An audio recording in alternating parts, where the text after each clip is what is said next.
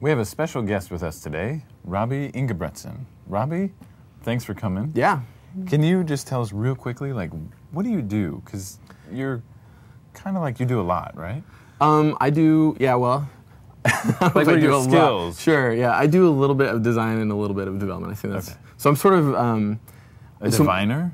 I've been called a diviner. Right, yeah, okay. By me. Yeah, yeah, by the 4 people who like that word.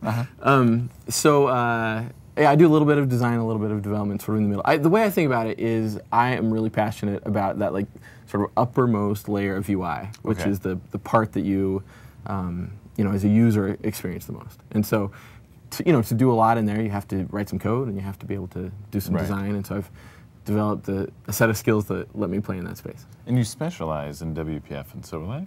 Yeah. Could you say that? Yeah? You could definitely say that. All right.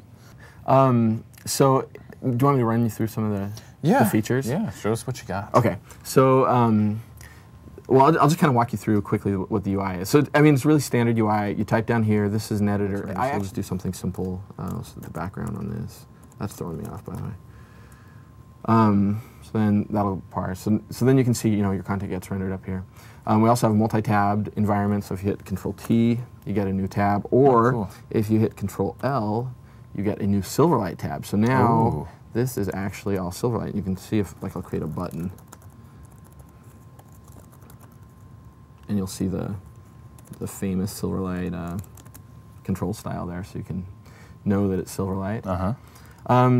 You also get you know, custom error messages and stuff like that. So if we were to type in some garbage there, then you'll notice that goes to black and white, and you get this nice little thing right here, and it'll even take you to your error. Then the other thing I was going to show you, though, the last thing is snippets. And this is my little plug for snippets. 2 things in here that are worth knowing. First of all, the getting started with the XAML snippets are super handy if you are trying to, you know, if this is like your first time sitting down with XAML, all you need to do is install Vista and then install Kaxaml. Actually, that's why I've kept it 3.0, so that you can use it on a fresh Vista installation.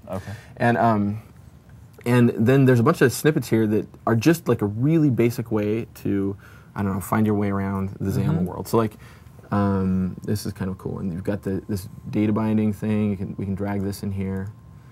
And this is grabbing a Flickr feed. Yeah. And then you can come and see here, I mean, how easy data binding is, right? So here you've got your items control. This is the XML data provider that's grabbing the feed. And you can see right here where the binding takes place. So there's the source. Anyway, just a really super simple way to... Well, it's like a quick start.